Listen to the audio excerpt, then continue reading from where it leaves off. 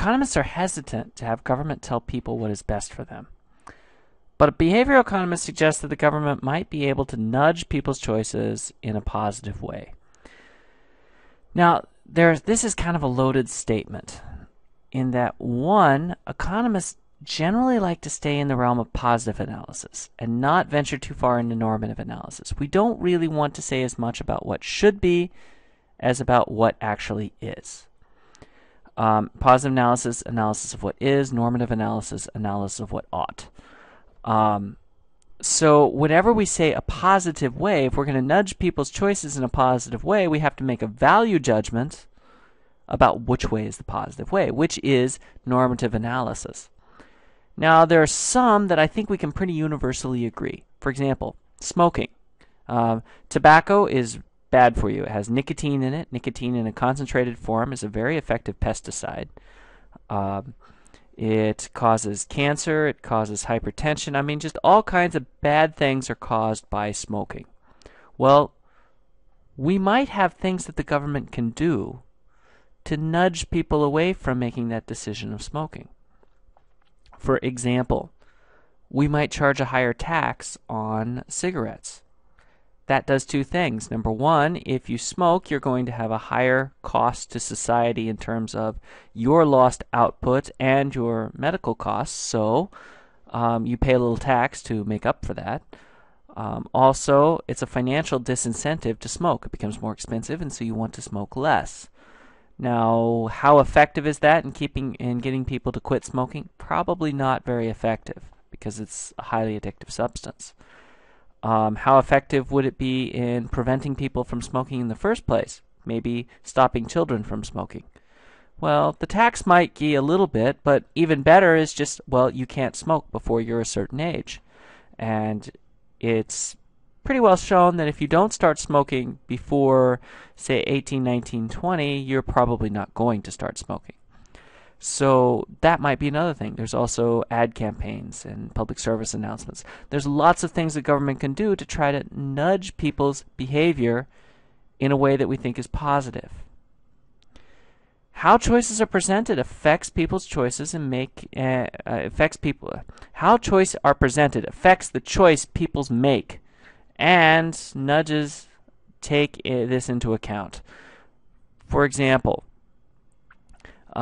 Camel cigarettes, all right, were actually seen many years ago as an old person's brand. All right, and then Camel figured out that old people don't start smoking. Old people stop smoking. Why do they stop smoking? They stop smoking because they get lung cancer and die. They need to get young people to smoke. And so Joe Camel was born. And because they presented this in a different way, it became a young person's cigarette. All right, because they used a cartoon to get really young people to buy into the product. Well, we saw that and decided to make that not okay, and so Joe Camel has gone away with some regulation that happened as a result. But the way a choice is presented really makes a difference.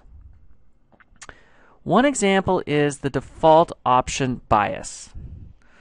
All right, generally speaking, if we have a choice between the status quo and something new, if we don't see a real reason to switch to something new, we stay with the status quo. Now, a lot of times that makes sense. For example, I've got a computer software package that works fine. I don't need any improvement. It meets my needs. They come along with a new program that's going to cost me time in learning how to use the new program. Well, if I don't have a significant reason for switching to the new program, I don't want to incur the cost because the cost-benefit analysis doesn't work out. All right? That's an example where this default bias actually might be kind of smart. There's other ways where it's not smart at all. All right? We just have this default bias, and even though we have this major benefit from switching to the new technology, we value the status quo enough that, well, we don't take that into account. We just don't. We stay with the default even though the new one would be better. So, next we need to kind of deal with market failures and government failures. If the government's going to interact in the economy and be a force for good or a positive force in the economy, we have to kind of get an idea of, well, when things go wrong, why did they go wrong? So market failures are situations in which the market does not lead to a desired result. Either it's inefficient, in the case of an externality, we don't produce the right amount of something, or the result is, for some reason, undesirable. A great example of this was in the 19th century, child labor was quite common in the United States. We decided that was an undesirable result and passed regulation protecting child workers. So you can only work very limited amounts at young ages and only in very special circumstances. Right?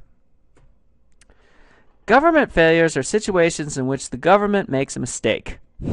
All right? The government gets involved and messes things up even more. All right? Well, you say, well, that's any time the government gets involved. Well, no, not really. Government gets involved in lots of things and does a pretty good job of taking care of them. But there are times when, well, things go wrong. And that tends to be what we focus on. So policymakers have to decide which failure is least problematic.